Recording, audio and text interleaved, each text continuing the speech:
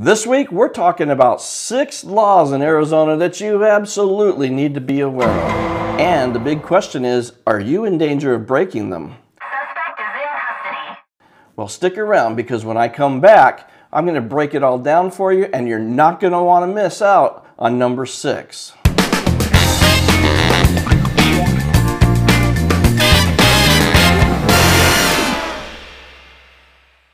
Hi and welcome back. My name is John Ferrin and I'm a realtor with HomeSmart Lifestyles right here in Queen Creek, Arizona. And on this channel, we talk about all things real estate as it pertains to Queen Creek and the surrounding area. You know, laws change and evolve as society changes over time, but sometimes those laws remain on the books even here in Arizona.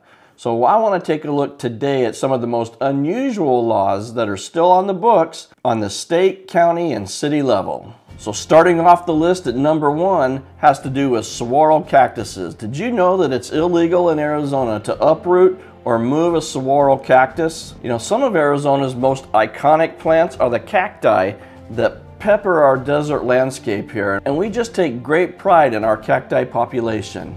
And in particular, the saguaro cactus actually requires extra protection because some people like to use them for target practice, and it's also pretty common to go out into the desert and just uproot them and take them and plant them in your own yard at home.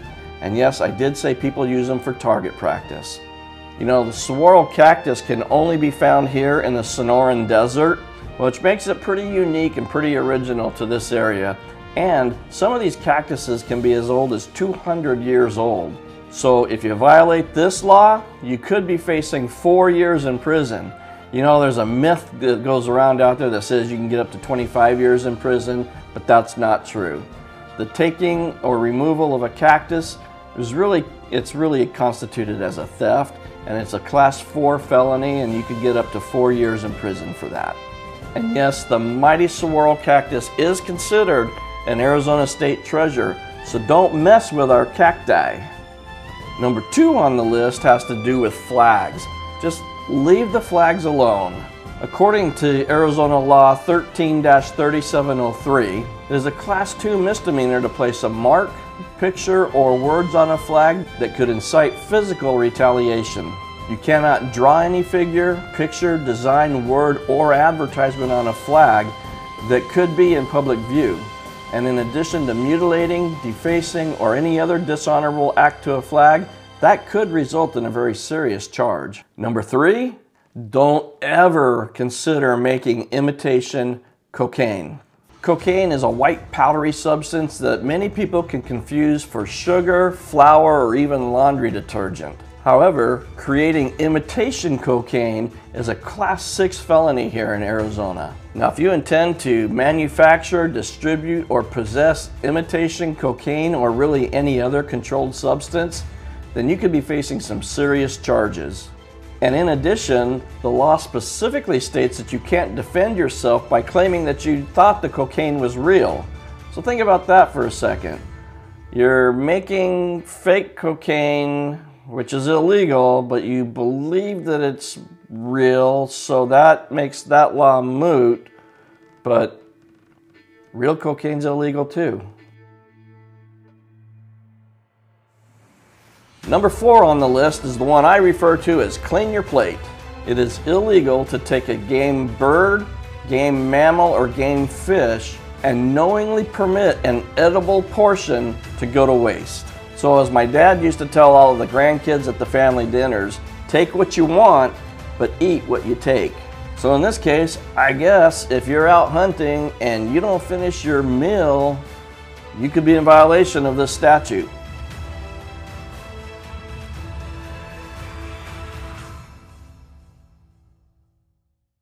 Number 5 on our list, did you know that it's illegal to feed garbage to a pig?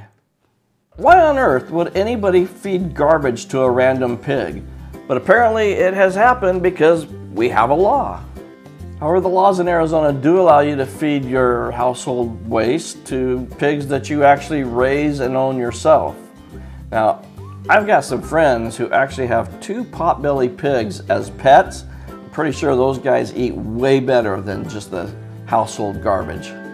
And last on our list at number 6 is what we call the stupid motorist law.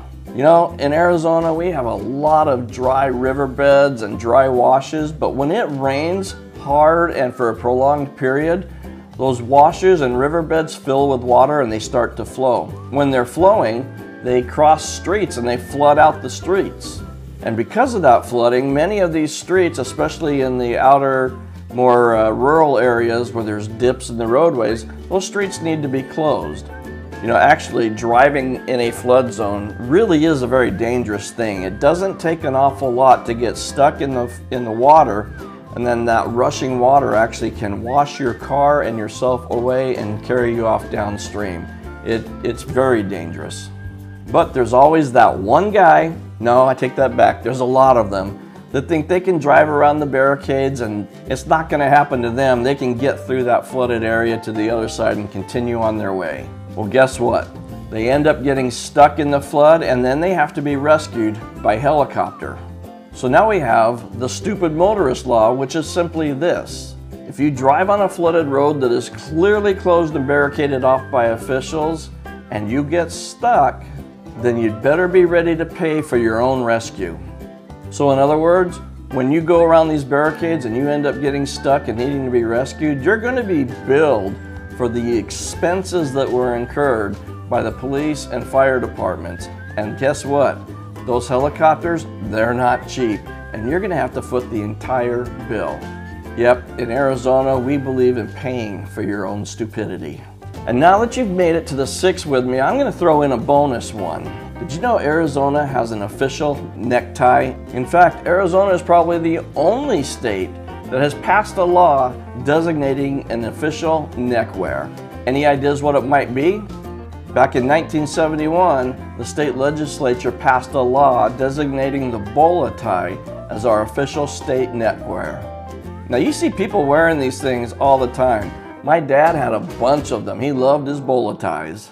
Now, if you think that you can live within these parameters and be a law-abiding citizen and you're considering a move to Arizona, or maybe you're already here and you're thinking about buying or selling a home, and you think that you and I might be a good fit in working together, then I invite you to call, text, email me, I don't know, send a singing telegram. However it is that you choose to communicate, because when it comes to buying and selling homes in the Southeast Valley, I've got your back. And every one of those methods of communication is legal. Now, you should probably check out some of the other videos on the channel as well. Feel free to surf around, see what jumps out at you. While you're there, remember to hit the subscribe button, click on the bell so you'll be notified every time a new video gets uploaded. And while you're at it, you may as well follow me on social media right here. Now, while you're busy doing all of that, I'm going to be right here looking forward to seeing you in the next video.